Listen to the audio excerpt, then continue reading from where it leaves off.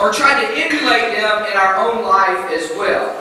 In week 1, if you were not here, we looked at defining moments. Defining moments or seasons in our life. And Joshua, if you remember, was content on being Moses' just second-hand guy. He was Moses' assistant, and he was very, very content on being Moses' assistant. And then Moses dies. And God puts his hand and chooses Joshua to lead the people into the promised land and to fulfill their destiny that God has promised them under the leadership of Joshua. And in week 1, we looked at how Joshua was a leader during a time of transition. And we looked at some of the transition times in our lives, those times between seasons, if you will.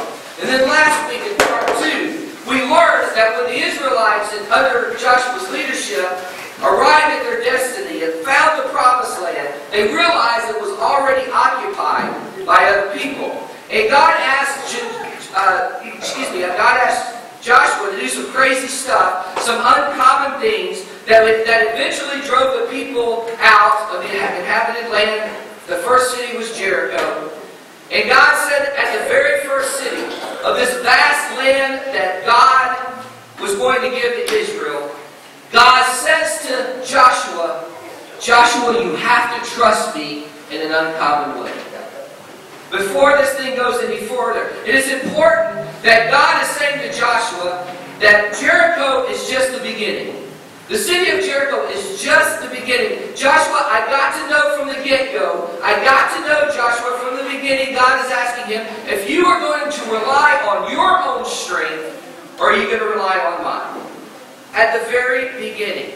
And I think it's interesting that God needed to know as they moved forward together to conquer more land, that God needed to know that would Joshua pause and say, okay God, how do you want me to do this? It's also interesting that Jericho, the very first city, God has to know if Joshua is going to follow his lead. If Joshua is going to follow God's lead in this. And as we read last week, we read in the next 6 chapters of Joshua, the Israelites go on this, what I want to call the biggest winning streak of all time. We see under Joshua's leadership, the people of Israel begin to conquer land after land after land. They begin to conquer territory after territory after territory like crazy. And then we get to chapter 12 of the book of Joshua. And in the book of Joshua, in the first 6 chapters of chapter 12, tells that the land the Israelites acquired under Moses, as Joshua was Moses' commander-in-chief. So the first 6 verses tells of the land that under Moses' leadership, under his leadership, that they conquered. 6 verses tells the details, these cities that Moses conquered, they conquered under Moses. And then 7 verses, then at verse 7, the rest of chapter 12, it tells in great detail the areas of land, the kings and kingdoms that were conquered under Joshua. And it's purposely stated this way, because you need to know from the get-go that Moses, under his leadership, the people took a little bit of land, and under Joshua, they took a whole lot of land. And if you will, if you want to, it's not on the board, but if you have your Bibles, if you want to turn to me, it just in chapter 12, verse 7, it says, "Here's the kings of the land that Joshua and the Israelites conquered on the west side of the Jordan." And they begin to list these territories. And then it goes on, and it says, they're the Hittites, the Amorites, the Canaanites, the Perizzites, the Hivites, the Jebusites. I just said that so y'all can see the seminary paid off, and I can pronounce those names. They don't mean nothing. But then it goes in, it says the king of Jericho, the king of Ai, the king of Jerusalem, the king of Hebron, and it lists king after king after king after king. These people conquered. And if you look it up in your book, in my translation of the Bible, you look after each king in each city, it says 1. It says 1. King of Jericho, 1. King of Ai, 1. King of Jerusalem, 1. King of Hebron, 1. It has 1 after each and every one, and it goes to this list. And then at the very end, it says there were 31 kings in all. 31. Moses took a few. Joshua took 31. won kingdoms and all up to this point. And I don't care if you throw horseshoes. I don't care if you play cards. I don't care what you do in your life. If you go on a 31 win streak, that's depressing. No matter what. And they go on this 31, and after chapter 12, at the beginning of chapter 13, after they've had this 31 winning streak going on, here's what I believe is the most pivotal and a huge transition moment in the life of Joshua, as well as the millions of people Joshua was under his leadership. Join with me on the board or read along in your Bible. Joshua 13, verse 1. When Joshua had grown old, the Lord said to him, "You are now very old." Now, if God calls you old, you're old. Just saying. Alright?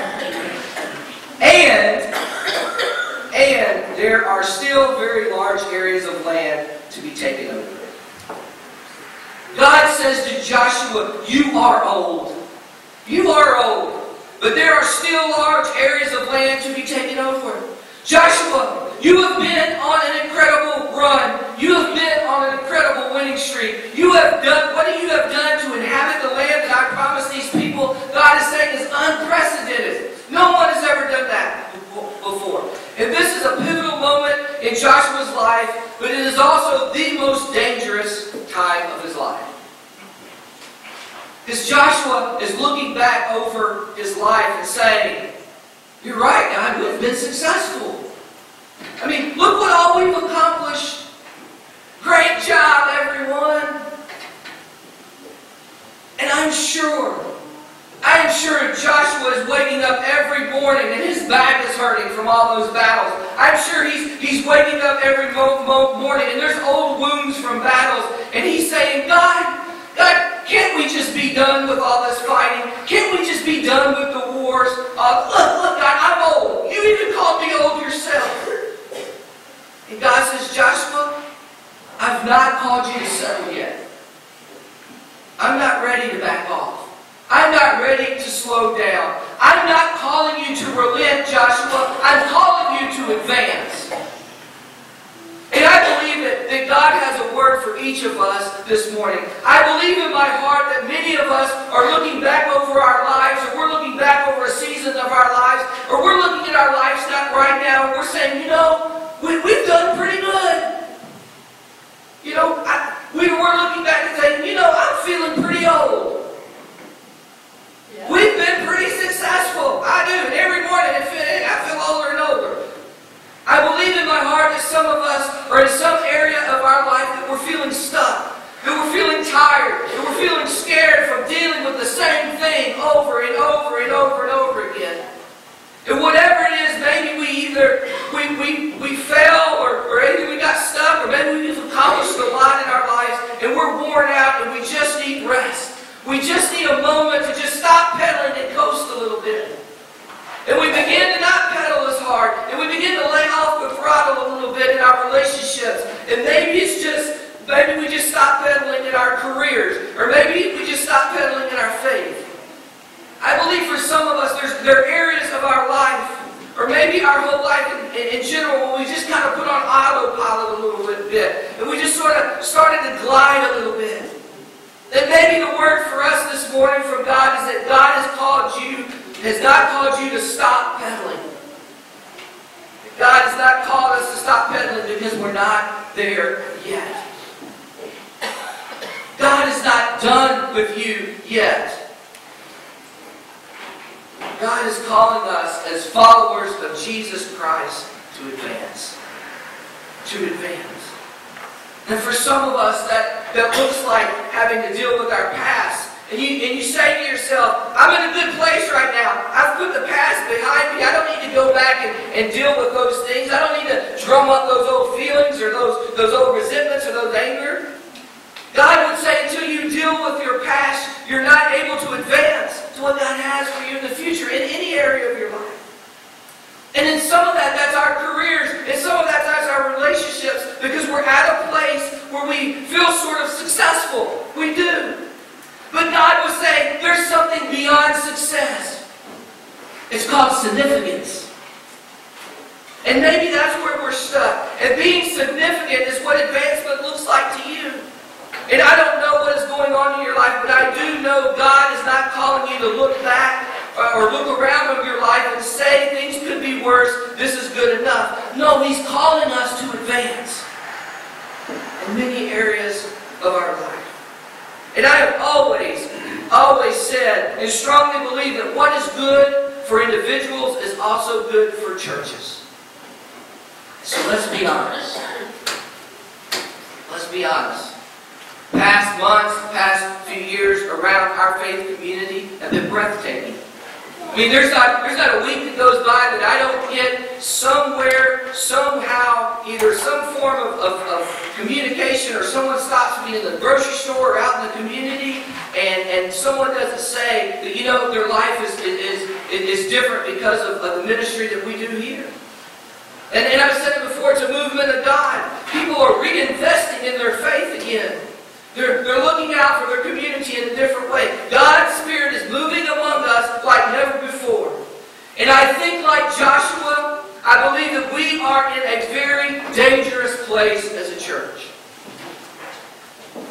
You see, we're at a place where we can look back over the past 15 years. We can look back and say, you know what, we've been through a lot. We've been through a lot of leadership change, both pastoral and labor leadership. You know, we can look back and say, you know what, we've conquered a lot of land. We can look back and say, you know, we've been through some tough times. We've fought some tough battles with one another. But you know what? We can look back and say, and through it all, we remained open when other churches were closing. I believe that God is challenging us, just as He challenges us in our own personal life. He's challenging us as a church, just like He challenged Joshua did. God is challenging us not to relent. It would be easy for all of us to pull off the throttle and coast a little bit. But I feel God is calling us into a season of advancement. God has given us a clear vision of connecting people to the love of Jesus Christ. And that's a good vision. We've got to take that vision and we've got to place it in our hearts. And it's got to drive us and mold us and move us. And this only happens as you and I, who call First Christian Church our home, will grab a hold of that vision and say, God, we will advance with you. Whatever territory you want to take us to. In Joshua 13:2, right after the first, after he says, God tells Joshua he's old. After he says, yeah, but there's still land. He goes, this is the land that remains. And then God goes into great detail. The land that is yet to be taken. So all of chapter 13 of the book of Joshua, all of chapter 14 of the book of Joshua, God begins to point out all the land that still needs to be conquered. And I want to outline, just like Joshua, I'd like to outline 3 areas of advancement in our personal life and in our church life that I believe God wants us to pursue in our community. 3 areas of land, if you will. Areas that remain for us as a church to possess in the coming days, weeks, and months. The first area of advancement. God is calling us to advance to the broken, the poor, and the forgotten of our city. I believe God is calling us to advance to the broken, the poor, and the forgotten of our city. It's interesting if you begin to study the life of Jesus Christ in all 4 Gospels, it doesn't matter. When you look at Jesus and His ministry, if you look at it as a whole, you will begin to see a pattern. There's a pattern in Jesus' life. There's a pattern in His ministry to people while He's in on earth. And this pattern is that if you'll notice that Jesus almost tolerates the religious crowd at best.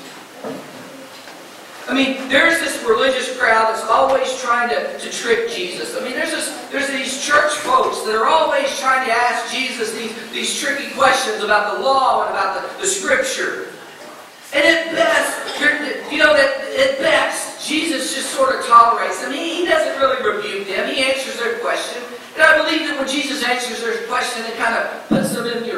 you will, or when the question is asked, I truly believe Jesus' heart is broken here. But they're always hitting him with questions about religious things, about policy, and about procedure of the law of the church. And you see this attitude of Jesus when he sort of tolerates them. But it's the marginal. It's the hurting. It's the broken. It's the forgotten people that Jesus sort of migrates to. It's the lame. It's the sick. It's the children. And Jesus is like, you religious people, you can do what you want to do, and that's okay with me. But Jesus is almost like, always, my heart breaks for the children. My heart breaks for the needy, for the poor. And one of the stories that I love the best about Jesus is there's this story they tell us, and Jesus is sitting there and he has all these children around him. All these kids, and I'm sure they're climbing on his back and they're jumping on him, and Jesus is laughing with them, and he's talking with them, and he's playing games with them, and then he begins to pray with these little kids. And Jesus' own guys, his own disciples, his own followers come along, and they try to shoo the kids away. They try to get away from Jesus. Leave him alone. Move along. We've got religious, important church stuff to talk about.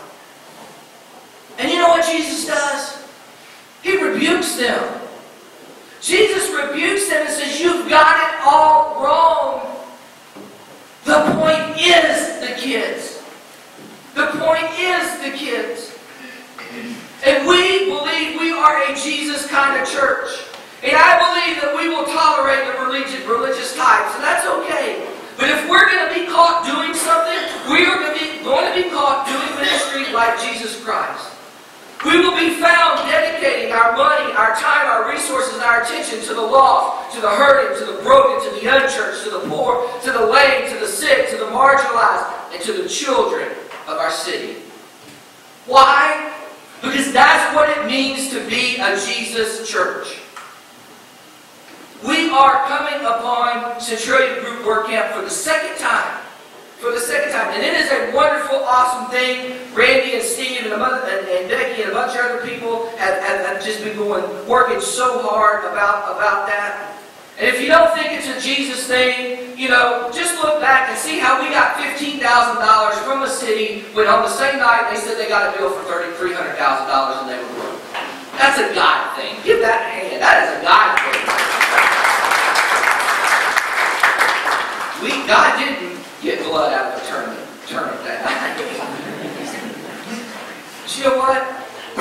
That has only established trust in our community for our church. That's it. Because the lost, because the broken, because the lame, because the sick, because the marginalized, the one everyone's forgot about, other churches have come in and said, we're going to do something, and they've been burned by people like us. And we have just established trust. And that's a good thing, but that just means now is the time for advancement. Second area I believe God is calling us is God's calling us in an advancement to serve. Chapter 13 and 14 goes into great detail specifically again about what areas needed to be conquered and in what order. And in all of this, I'm sure Joshua is feeling even older. Remember, God even called Joshua older. But in the middle of chapter 14, which we're fixed to look at, beginning at verse 6, is, I believe, the neatest exchange between Joshua and his best friend and counterpart, Caleb. Now, I'm going to have to take time out right now. I got to rewind a little bit. Got to rewind about 40, 50 years, even before that. When Moses was the leader of the people of Israel, and they were wandering around lost in the desert, the people became impatient. The people became complaining to God, about Moses, and about everything else. So God tells Moses, He says, what I want you to do is I want you to send 2 spies into the land I'm going to give you one day. And I want those spies to go, and I want them to come back and report what they see. And of course they go, they see, and they come back and report how awesome, how wonderful, how great this land is that God is going to give them. Those 2 spies were Joshua and Caleb.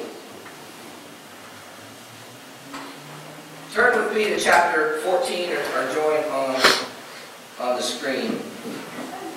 And this exchange between Joshua and Caleb. In the middle of Joshua feeling old. In the middle of God telling Joshua all the land that he still had to conquer. Now the people of Judea was approached by Joshua at Gaul, and Caleb, the son of Jephthah, the Kenites, said to him, "You know what the Lord said to Moses, the man of God, at Kadesh Barnea, about you and me. I was 40 years old when Moses, the servant of the Lord, sent me from Kadesh Barnea to explore the land." Caleb says, "Joshua, do you remember 45 years ago when God said what God said about you and me? Remember what he said? Remember how he sent us out?" Jump down to verse 10. He says, "Now then, just as the Lord promised, he has kept me alive for 45 years since the time he said this to Moses, while the Israelites moved about the wilderness. So here I am today, 85 years old." He says, "Remember, God has kept me alive, and here's why." And this is awesome. This is my favorite part. Look at verse 11. He says, "I am still as strong today as the day Moses sent me out. I'm just as vigorous to go out and battle now as I was then." He says, "I ain't old yet. I'm 85. I ain't old yet. I will go to battle with you. I am just as strong. I am just as mighty. I am just as fierce. Let's go fight." 85 years old. He says, "Let's do it." He says, "Let's do it." I love that. Let's show them whippersnappers. Let's go. Just as feisty and vigorous. Go, Caleb. But to do what God has called us to do as a faith community, it's going to take more of us. God is calling some Joshuas today to step up. But God is also calling some Calebs. Some people have been making up excuses. You know, Caleb was 85 years old. I won't say what's your excuse, but Caleb was 85 years old. And some people have been saying, "You know what? I'll just let the young people do it." You know what? Some people are saying, "I've just put my time in. I don't need to do it. I can let off the gas." But if that's you, here's what I need you to understand. The young people, and I'm going to speak for them as a generation, us young people are crazy, we're energetic, and we will try anything. We will. I promise you we will. Young people, we have the passion to serve Jesus Christ. And we strongly believe in a quiet moment of our time and our day, we honestly believe without a doubt that we can change things for the better. We really do. That we can change people's lives. That we can make a difference in what we do. We feel strongly that we can make a reality difference, relevant difference in the life of people and in our community. But you know what we're missing? We're missing wisdom. We're missing wisdom. We're missing someone to believe in us as a generation. And I'm talking about our church, I'm talking about our society, I'm talking about our nation, I'm talking about our life. It doesn't matter. We need someone to believe in us because we are missing wisdom. There's this aching hole inside our younger generation that is looking to the previous generation and saying, "Do you believe in us? Do you think we can do it?" And we understand, look, we may dress funny, we may have tattoos, we may look funny, we may talk funny, we may rely on cell phones and iPads for everything we do in our life. We may talk weird, we may know things that we think are irrelevant, but you know what? At the end of the day, we love Jesus Christ just as bad as you do. And I believe there's a generation out there, hear me, Caleb's, that are looking across our church and desperately wanting you to say, "Yes, you can do it. Yes, I believe in you." I've said this before. I don't have this parenting thing all figured out. But it would be nice for someone to look and say, "You're going to make it through your teenage years, It's bad, but we made it. You're doing a good job, You're not arrested yet,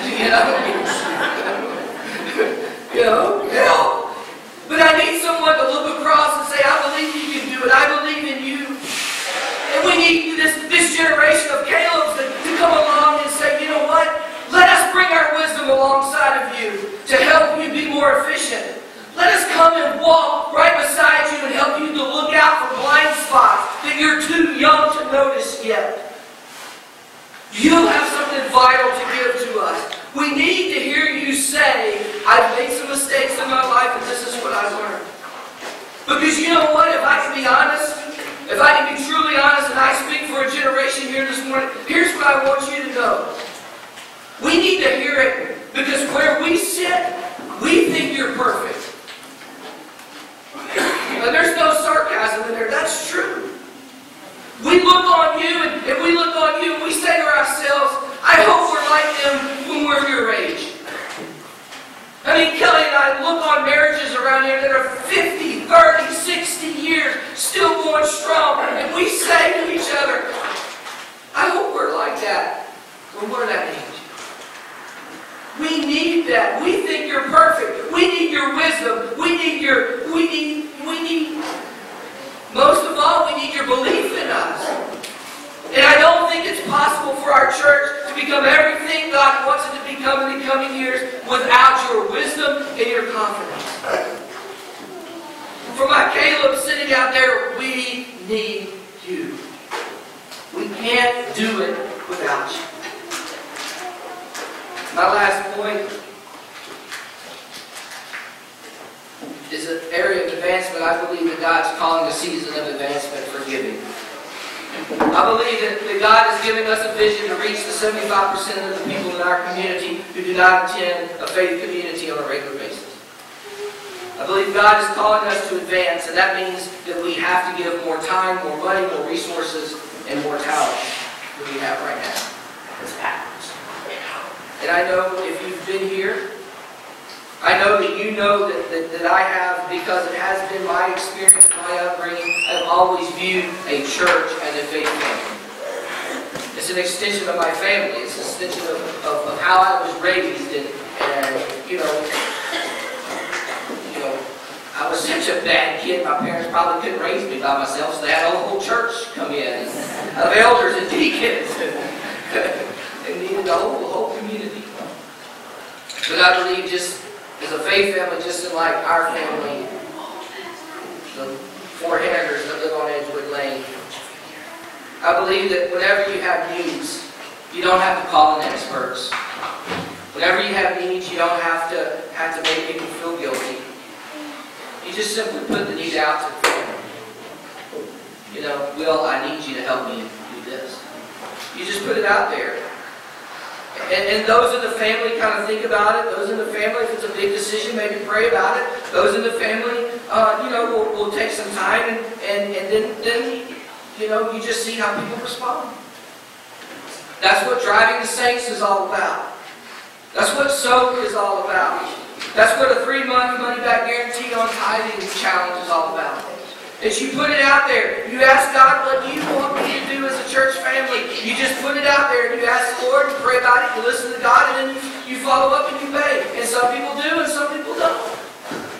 It doesn't mean one of them are less valuable to us. And whenever we do this, I believe, and in my experience would be every time I've done this, every need will be met. Because in over 150 plus years, God has never failed us once as a faith community. God has always met the need somehow, some way, by somebody. And right now, God is calling us not to relent, but to advance. Are you ready, Joshua? Are you ready, Caleb's? God is not calling us to look at our life in areas and relent. God is calling us to advance. We pray. God,